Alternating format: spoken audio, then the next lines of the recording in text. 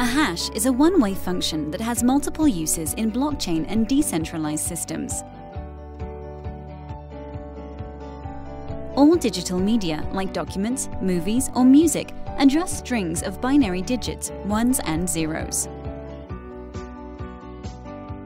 A hash function takes any digital media and runs an algorithm on it to produce a fixed length and unique digital output known as a hash.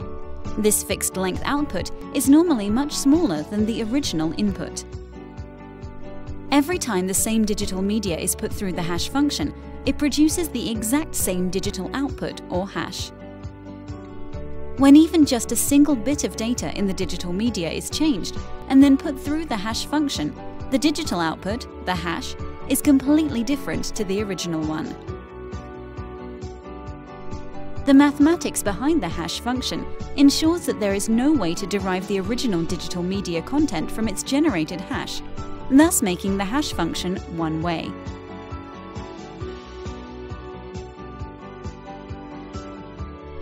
In a blockchain, the notion of mining requires miners to solve a problem with a known partial input derived from the latest state of the blockchain to create a hash target.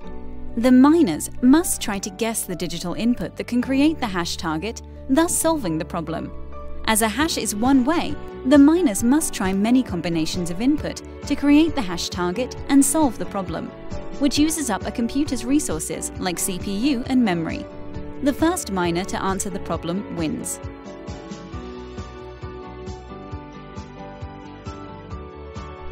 Merkle trees are an essential part of a blockchain for data integrity. Each block in the blockchain can contain multiple transactions which each contain data. In this example, there are 4 transactions: TX1, 2, 3, and 4. Each of the 4 transactions' data is passed through a hash function, generating 4 unique hashes, one for each transaction. Pairs of hashes are then combined and passed through the hash function again. This process generates 2 separate and unique hashes, which are each based upon the combination of 2 hashes relating to 2 transactions.